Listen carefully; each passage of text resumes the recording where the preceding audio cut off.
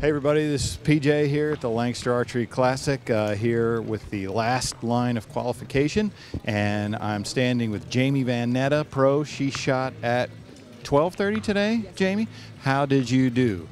I actually felt okay about what I shot today. It was a little bit on the low side of my average, but overall this is basically the first tournament of the year for me, so I feel pretty good about how my equipment is responding, and got a little work to do, but not too much. Gotcha. And you've shot the Classic many times. You said, what's your favorite part about the Lancaster Archery Classic?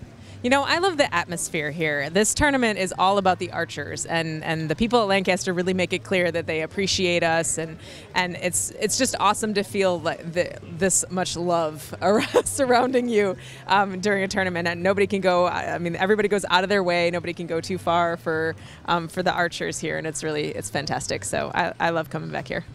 Great. Jamie Van Netta, hopefully looking for a title at Lancaster Archery Classic.